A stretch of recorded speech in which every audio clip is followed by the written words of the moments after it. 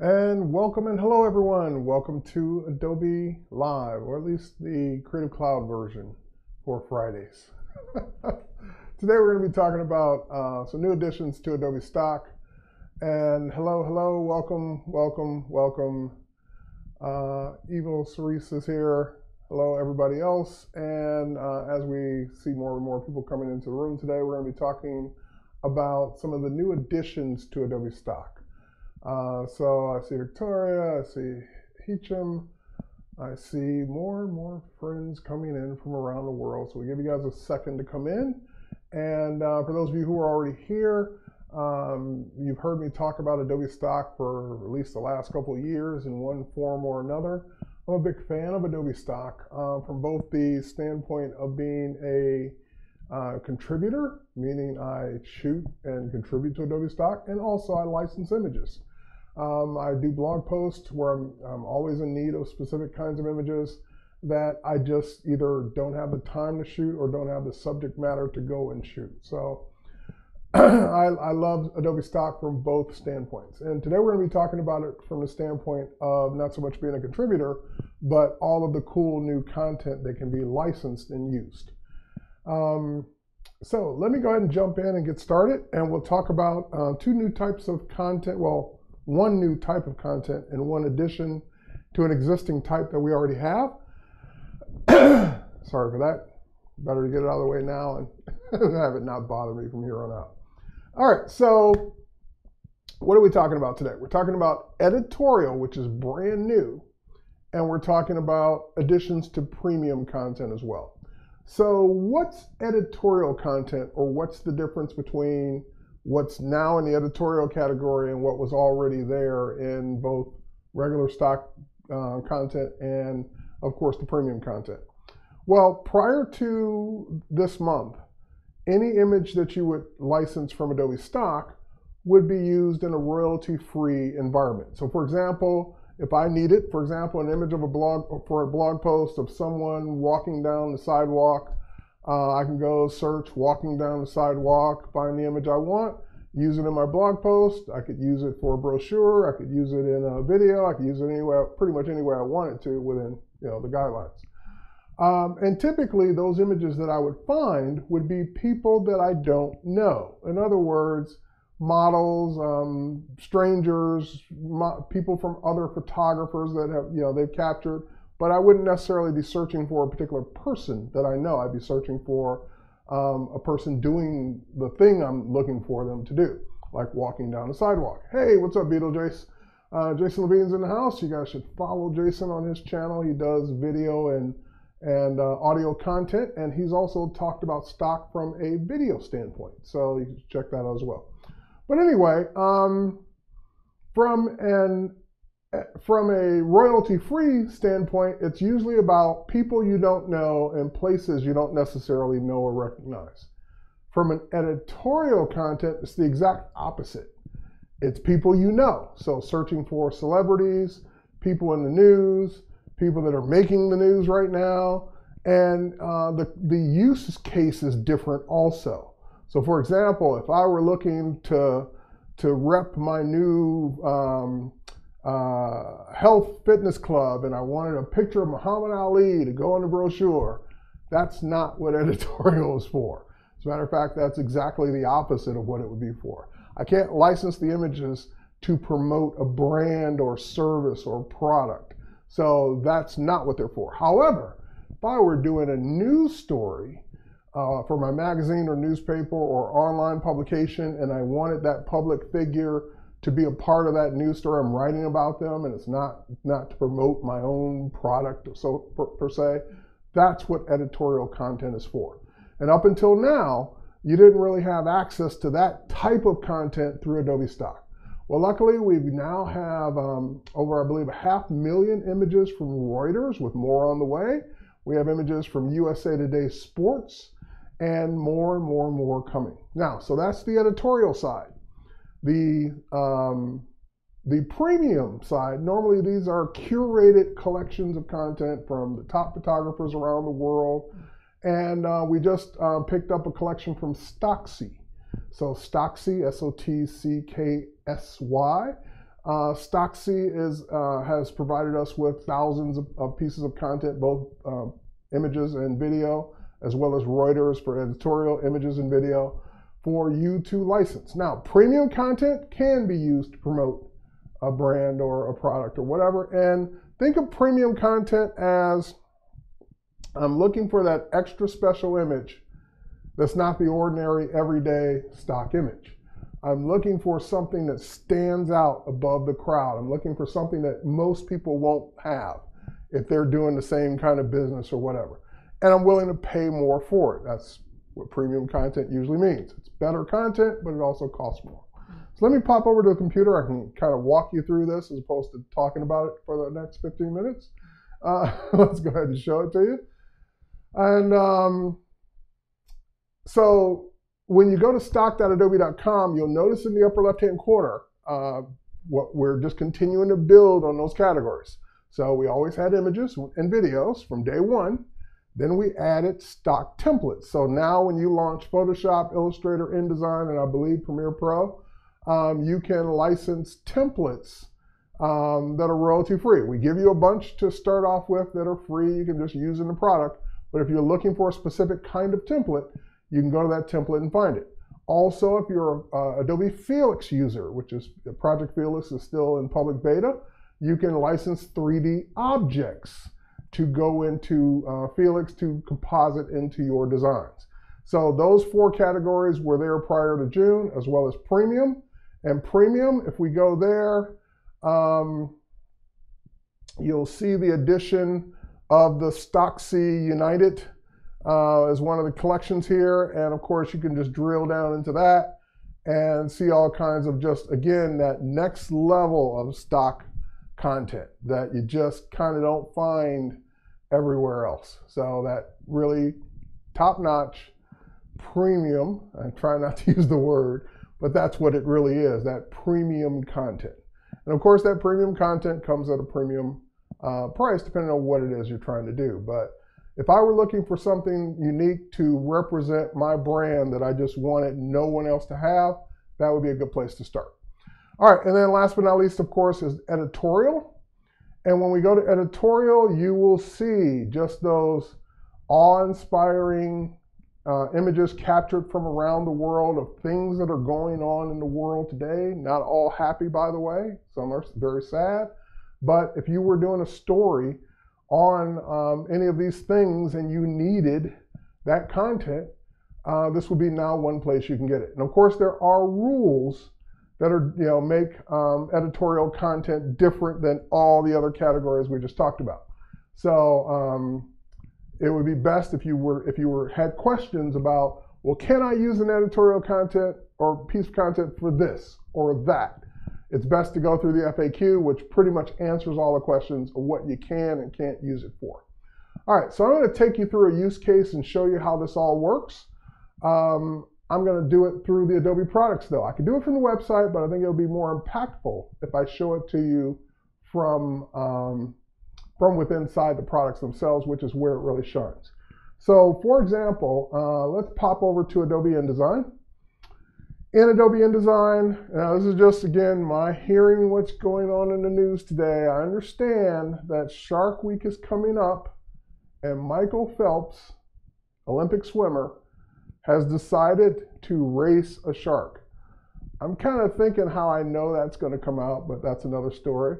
But let's say I was doing a magazine piece on Shark Week, and I wanted to talk about this whole thing that's coming up. And of course, I'm going to want a picture of Michael Phelps to go in it. That's the whole point of editorial content. I probably won't find him. If I go search for images on Adobe Stock, I'll find swimmers. I'll find people that are actively swimming with goggles on that I could kind of say, yeah, this is what it might look like. But if I wanted an actual picture of Michael Phelps that I could use for my story, that's where editorial content comes in. Okay, so I'm in InDesign. Now, right off the bat, I just grabbed a stock image of a shark, but that's not really, I showed this to, let's say, my art director. My art director is, yeah, that's a nice picture of a shark, but it really doesn't really showcase what we'd be looking for Shark Week and a race. So let's find a better image for this. So again, I've got the frame selected now. I can go over to I can go to the web and do it, but it's much easier to do it from the CC libraries. So you can go to any CC library, and if you go in the search bar, by default, the search bar searches for Adobe Stock. Now you can do it to have it search in your own library, but by default, it's going to search for Adobe Stock anyway. So if I do shark, it will start to bring up images of sharks. Now, and again, these are, it's bringing up results from Adobe Stock. I have the photo category chosen, and it's kind of finding images of sharks. These are the everyday stock images I would expect to find if I search for sharks. But what if I were to go ahead and just for giggles, click on Premium and turn off photos? And you notice how just right off the bat, even with the first couple results, especially this one, you get that next level of wow photo. Like that's like at eye level, under the water with the shark. In other words, not the kind you would get from the aquarium. These are like professional divers going out and collecting that next level of shark image. So if I wanted to get one of these, I could. But there is one advantage to going to do it from the website. You notice that my design is a vertical design, meaning I'm working with a tall page. So while I could find images here, and there's one that's tall, and that one could work. Matter of fact, that's not a bad one. I could use that one. I will show you one advantage that we would have if I were to go do it from the website, and that is the filters. We haven't integrated the filters into the CC library panel as well as they are on the website. So if I go to the premium collection and I type in shark and hit enter, it will start to find my shark images, same ones, so I get the same results. But now I could come over here and say, you know what? I'm looking for, under orientation, I'm looking for vertical. So just show me the vertical images. That way I'm not wasting time looking at the other ones that aren't vertical. So now I get some, and again, I would have found these had I scroll through and look through the panel, but this way I'm able to quickly narrow it down to just the ones I want. Now, if there is a particular one that I like better, and I see a couple, I'm just trying to decide which one I want. It's usually in these first couple results. I like that one, kind of underneath. But I also like this one too. And that one. I like those three. That one, actually that one and that one. Now I'm going to pick this one. So, and I'm still not deciding yet. I'm just kind of previewing. So you notice I can go in and I can say, save to a library. So I can save it to that exact same library that I was just in. And let's say I like this one too. I can go here and say, you know what, save a preview of that to the Adobe Live library. And that way I get my two top favorites. I can go ahead and add as many as I want, but I get those added in quickly and easy. Now, if I go back to InDesign, those previews are, if I get out of the search, there you go, get out of the search, those previews are now there. So those previews are there. I haven't licensed anything, haven't paid for anything yet, but if I want to test them out and see which one I like better, all I have to do now is drag them in from the panel. And InDesign, if I click now, it's just going to place it, but I want it to kind of replace the one that's already there. So I'm going to hold down the Option or Alt key instead. That's an InDesign secret.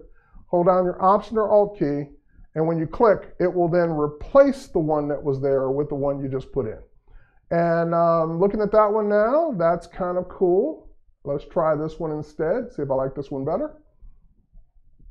Hold down the Option or Alt key to replace it. And I think I'm liking that one better. I would just move the text up. So let's go ahead and move the text out of the way. And yeah, that's got that awesomeness of a shark coming right at you. That would be the one I want.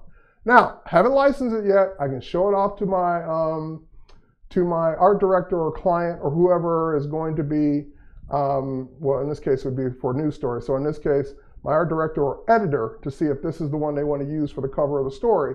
And if that were the case, then at any point, all I'd have to do is come here, to license it. So you notice there's a little shopping cart in the upper right-hand corner of InDesign, or of an InDesign selected image.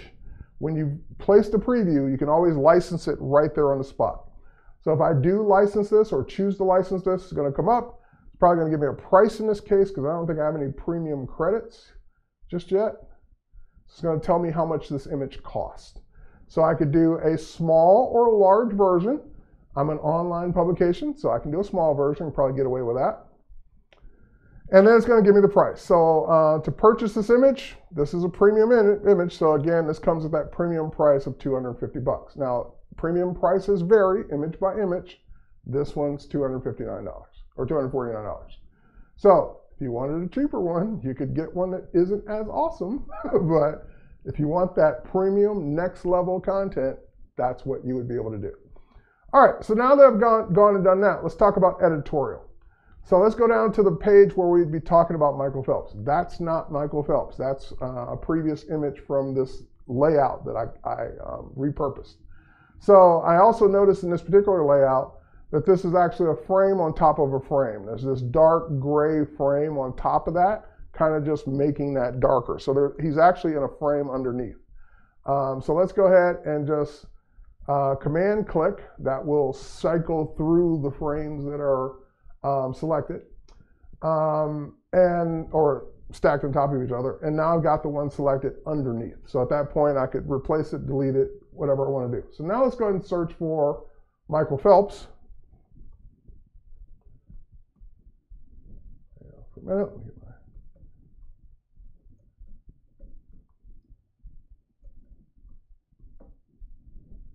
Michael Phelps, and I'm not going to see, so premium found nothing because there's no premium or images necessarily probably with his name in it. But if I go to editorial, I will find editorial content with Michael Phelps in it. So I can find those images that I'd be looking for that are actually images of Michael Phelps. So at this point, I could find him pretty much in or out of the water. And if I wanted to filter it based on vertical images, I would just go do the same thing, go back to the website and filter based on vertical images. But if I see one in here I kind of like, I've seen a couple, I kind of like that one, that's cool. That one also looks like it would be vertical if yeah, it's vertical. So at that point, I could go ahead and just drag this one right in. So if I drag it right in, again, it gives me the same placement.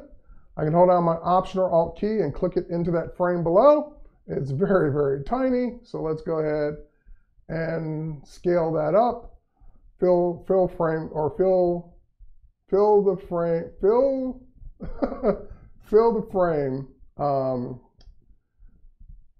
proportionally. That's the word I was looking for, proportionally.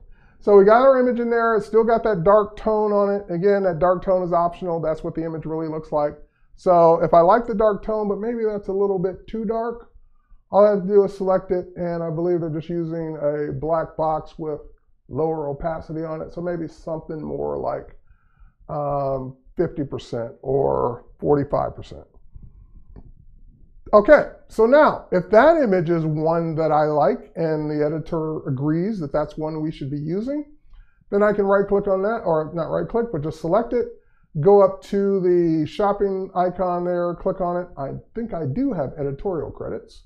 So let's go ahead and license this image. And we'll go ahead and choose, again, we'll choose a small version of it. Of course, the smaller version is usually going to be cheaper than the larger one. Oh, I thought I had editorial ones for this one. Maybe not. All right, but this one's $50 if I decide to purchase it. Let me go try something here real quick. Let's go to editorial. And I guess it depends on the collection it's coming from. Michael. Oops. And let's go find. And let's go ahead and do a vertical.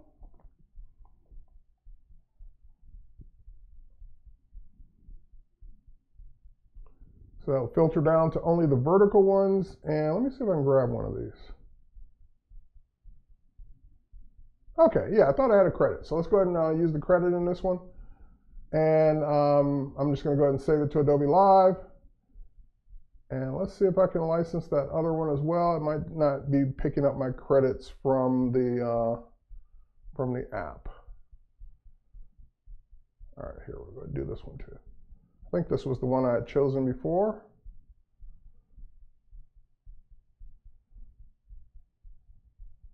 There we go. Preview's been saved. Now let's see if I can license this one. Yep, using my credit, great. And we'll save that one to Adobe Live as well. So now I have licensed both of those using my existing credits. And so if I head back to InDesign, those should now be in my library. And I should have the unwatermarked version of those now. All right. Let's get out of the search.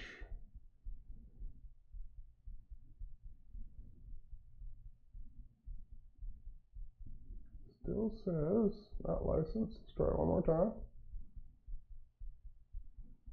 Normally, you only have to license it once. Okay, there we go. Finally.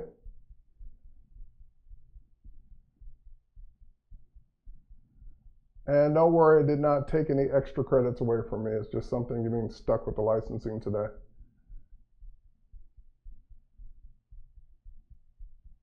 All right, and so it recognized the link from the other one, picked that up, got rid of the watermark, gave me the high-res version of it in place, scaled, everything, so I don't have to do it all over again. Typically, what would happen is if I were to go to any other site and buy this kind of content, I'd have to download it from the site, download a JPEG, go find it in my download folder, put it where I really want it to be, and then drag it in or relink it, and potentially losing any updates or edits I've done to it. In this case, it licensed it in place, although I had to do it through the back door from the library panel. Should be able to do it on the canvas.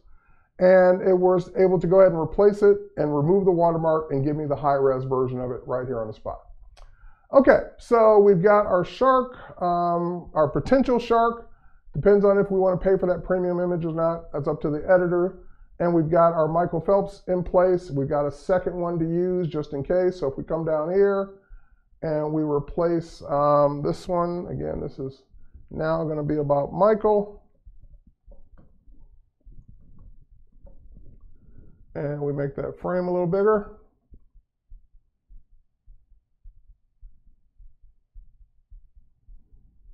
And get that in place.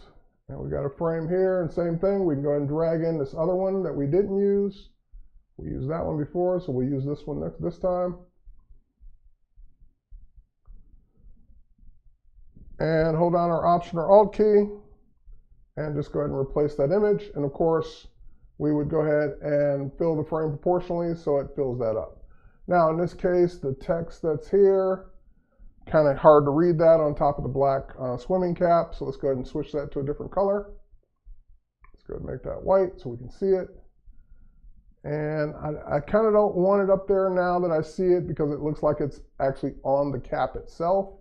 I also don't want it on his mouth, so maybe this might be that case where, you know what, it's not going to be centered on the image anymore. It's just going to be off to the side.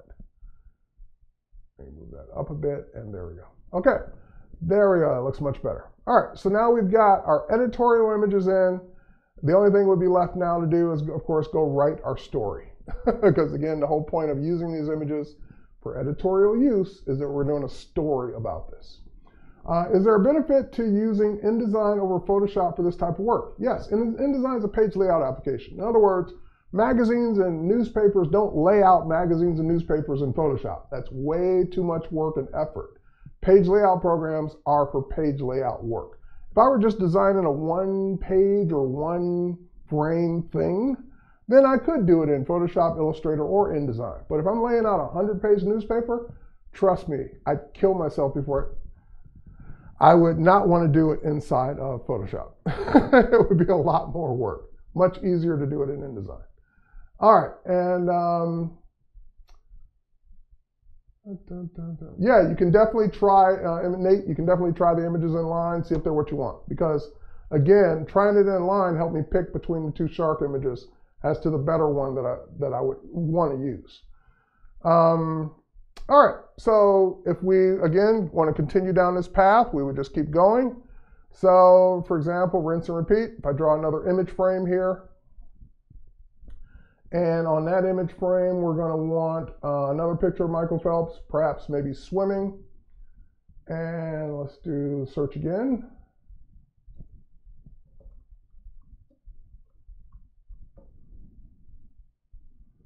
And we're just looking for editorial images. And I saw a nice one in here where he was swimming. Yep, that one.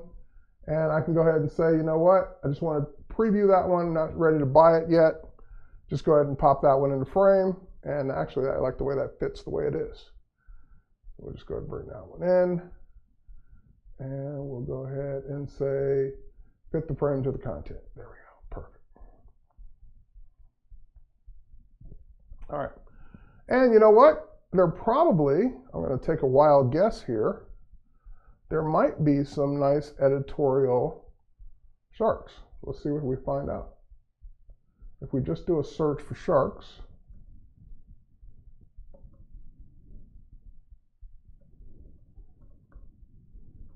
and we're doing editorial search on sharks, we're not going to get that primo content, but we are going to get sharks, you know, maybe that were used in news stories. Sharks that were caught. That one's okay. That one's okay. I don't know. Has anyone ever done a shark race before? You know what? Let's see. Perhaps there was another story on a shark race. Oh, the team, the Sharks. And that's what you would expect in editorial content. So, nope. The hockey team. San Jose Sharks, I believe. All right. That's probably going to be about the best one that I've seen so far. Let's grab that one. There we go. And we'll go ahead and put that in. And we'll fill the frame with that one. Fill the frame proportionally. There we go. And again, if I like that image, editor approves it, then we can go back out. It already put it in the library. So even when you do a search and just drag it onto the canvas, it still saves it to your library, whether you purchased it or not. So that preview image is in my library, ready for me to decide if I want to purchase it or not. So we'll do the same thing. We'll license it right here in the library. It should ask me if I want a small or large version of it. And I'll take a small one. And this one I don't have a credit for, so that one will be another 50 bucks if we decide to buy it. But that's how you would license it right there on the spot. All right, so editorial and premium content now available to you inside of your Adobe products or just in Adobe Stock on the web in general. Look at that. All right. Any other questions? If you got anything. Thanks for loving my work. I appreciate you. Cheryl. And we'll switch back out to the website. So peruse the content, peruse the libraries, see what you like. Again, you can always also become a contributor to Adobe Stock. So if you kind of like say, hey, I got images that are good.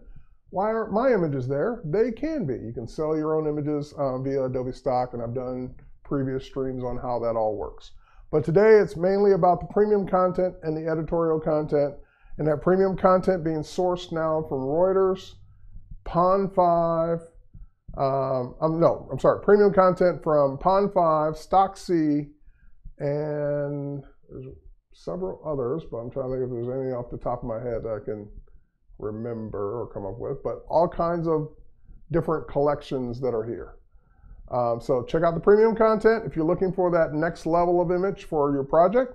And of course, if you're doing editorial pieces, you now don't have to look any further to find great relative and current editorial content from the top names in the business. Reuters, Sports Illustrated, USA Today Sports, and others. So more to come. the library just keeps getting bigger and better. So we started, I believe, with like 45 million images, and now we're over 90 million. So in a short amount of time, doubling. All right. Can I check if Adobe credit's available without trying to buy one? Can I check if when you go to buy an image, it will ask you to use one of your credits if you have a credit for that type of image. So you don't have to buy any images, or you don't have to buy any credits to see if you have any. Also, it will tell you your credits in the upper right-hand corner. So you can see I've got 1,000 image credits, but just because I have 1,000 image credits doesn't mean it's for all types of images. So for example, the premium images, I don't have any credits for at this point because those premium images cost so much more. We don't just, have those lying around. Also video, I don't have video credits. Jason probably has video credits, but I don't. Because I don't license enough video content to warrant it. So that's what it is.